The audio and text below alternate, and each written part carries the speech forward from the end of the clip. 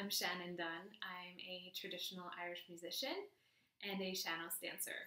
So sean-nós dancing is an improvised step dance that's from the Connemara region of Ireland. And one of the great things about sean-nós dancing is that you are constantly interacting with the musicians. So in my classes, I've really become very passionate about teaching people to interact with the musicians from the very beginning. So rather than thinking like, oh, I have to get myself to a certain level and then I'll be able to improvise, we actually start from the very beginning and I teach them how to improvise from the get-go and how to be musically sensitive in a way that promotes that interaction between musician and dancer. So this summer, I'm launching a 3-part teaching tool in order to help people develop those skills and help people in other regions. So the first part is a CD of traditional music. I'm going to play the concertina, and I've been joined by a bunch of my friends who play locally, some really, really amazing musicians. And you can see videos of them below. Sean McComiskey on button accordion, Josh Dukes on guitar, Sammy Suplee on fiddle, and David McKinley Ward on banjo and guitar. I'm so excited about this CD. I think it's going to be musically lovely. I think that it's also a great representation of traditional music that you would actually hear if you came to a session or a place where we were playing music. And it's also a lot of the tunes that I play for my students in class. So for people who are my regular students, it's helping them develop their ear for those particular tunes. So that's part 1. Part 2 is a book of exercises. So they're percussive dance exercises and improvisation exercises that help you develop an ear and a skill of responding in time and in real time to music. So it's 30 different exercises that I've developed over the past couple years. Short little things that you can do while you're washing the dishes. You can do them while you're hanging out. Some of them you can even do in your car.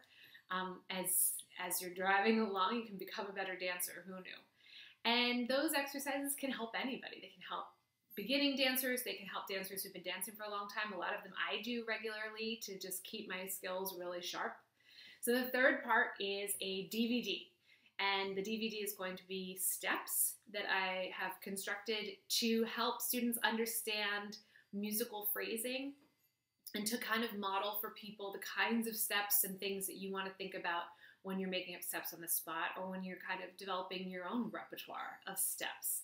And rather than just teach those steps and say, put your heel here and put your toe there, I talk about the musical concepts that are at work in those steps. So if you're somebody who naturally responds to movement, you can use the movement to better understand music. And if you're somebody who understands music, you can use your knowledge of music to understand how to use that in your dancing.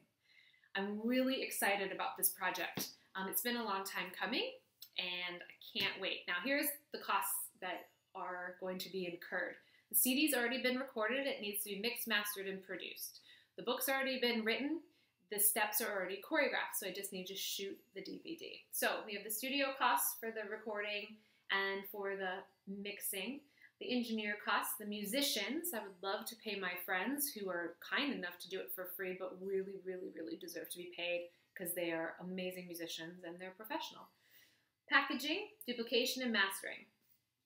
The book needs to be printed, the video shot, and video duplication.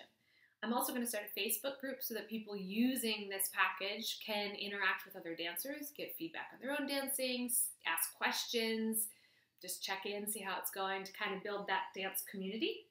All of this is totaling $6,600. And the beauty of this, one of the reasons I chose to use Indiegogo, aside from just being a great way to get the word out about traditional music and about this project, is because it allows for that flexible donation. So if I don't meet my goal of $6,600, I can still get the money and I'll just start chipping away at these costs. So the beautiful thing about this part, about the book and the video, is that if I actually don't get the money up front, I can produce them, I can put them online as downloads, and then I can go ahead and print them once those things have generated enough revenue. So I'm really excited. I think it's got a lot of potential to help a lot of people become more creative, more spontaneous in their dancing, and better enjoy Irish traditional music. So thank you so much for watching. Enjoy the videos below, and I hope you can support it.